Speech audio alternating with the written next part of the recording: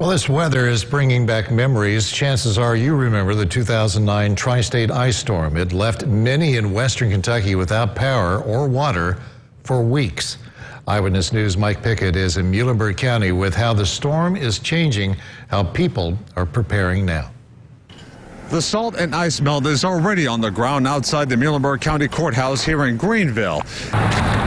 And while people are doing what they can to prepare for the upcoming winter weather, county officials say they have also made changes in how they respond since the ice storm in 2009. You hope for the best, but you prepare for the worst. Customers were at hardware stores like Malone's Home Center in Greenville, buying propane, salt, and other things in advance of the forecasted weather. We want to keep our pipes from freezing. We want to stay warm, and we want an alternative in case if the power does go off.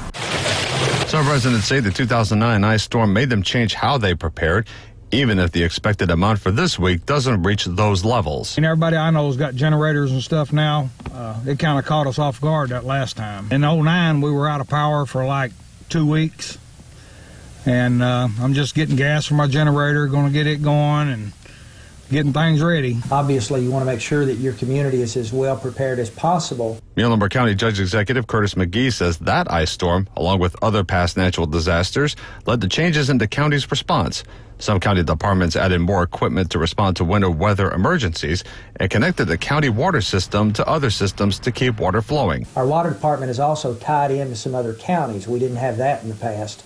And so now if Muhlenberg County's water service was interrupted, there are other counties that we could actually get a water supply from. Judge McGee adds the road department and other county departments will be keeping an eye and doing their best to be sure the roads are cleared if any tree limbs fall down.